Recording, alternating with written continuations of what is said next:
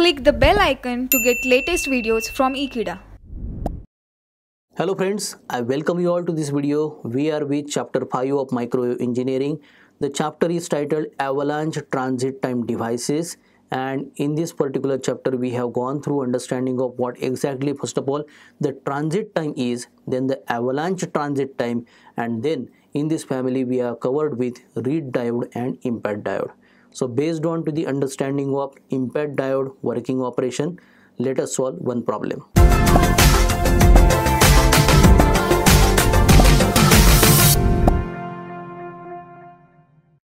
So here we are provided with the problem statement. As per the problem statement, we have an impact diode that has following parameters. The parameters are carrier drift velocity, that is denoted as V suffix d.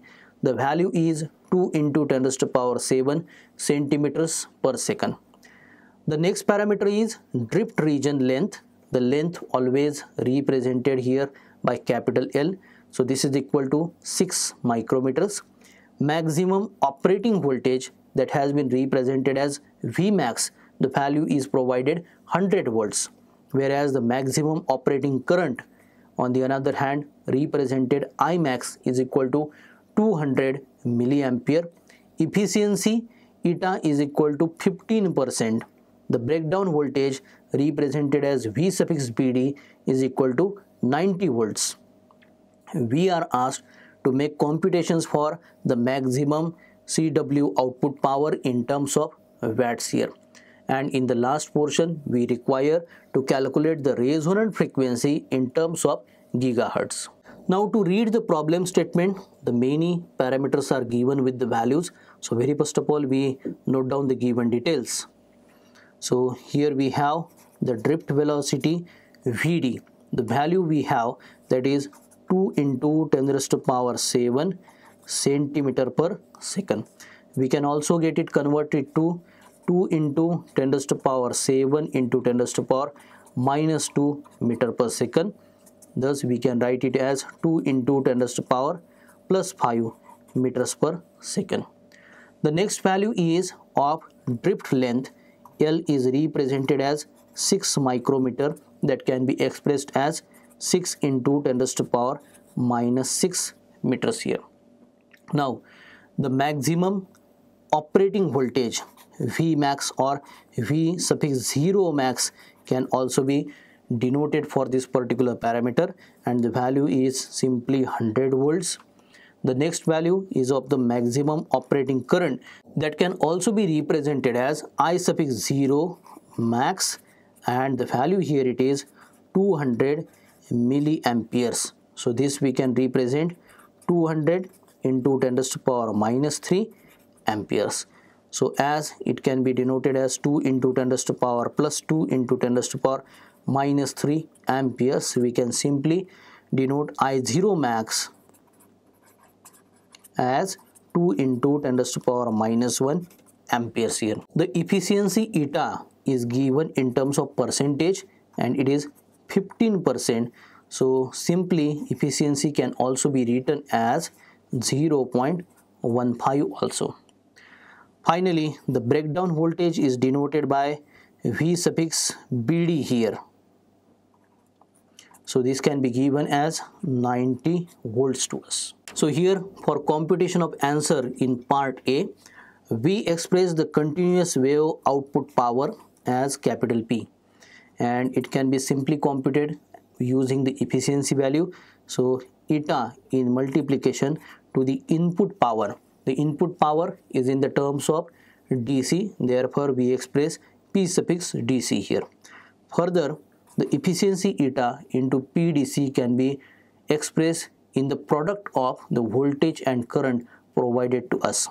Here we can express it as V0 suffix max into I0 suffix max value. Therefore the efficiency simply it is 0.15 as given into the V0 max is of 100 volts and I0 max is 200 milliamperes, that we can express it as 2 into 10 raised to power minus 1 here. So substituted the 3 parameters here, we can make a simple multiplication of the 3. So the multiplication of the 3 results into the value 3 here. So as this is the output power, power is always measured in terms of watts. So I provide the SI system of units watts here and outline the value. So this was the problem statement. We were required to calculate the maximum continuous wave output power.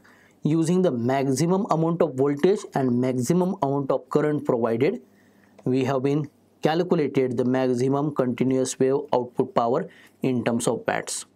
Now we require the calculation of resonant frequency in terms of gigahertz. For the impact diode in the part B, the resonant frequency can be expressed as small f in terms of the drift velocity denoted by V suffix d and the length of the device. So in the denominator we have 2 into capital L here.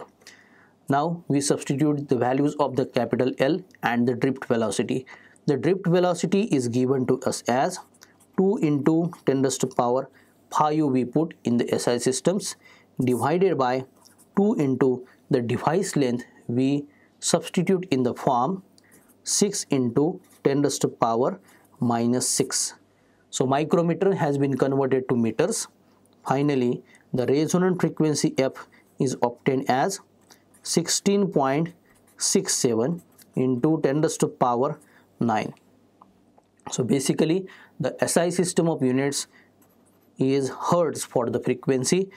Therefore, absorbing 10 raised to power 9 along with the hertz, we get it to the form resonant frequency F is equal to 16.67 gigahertz here.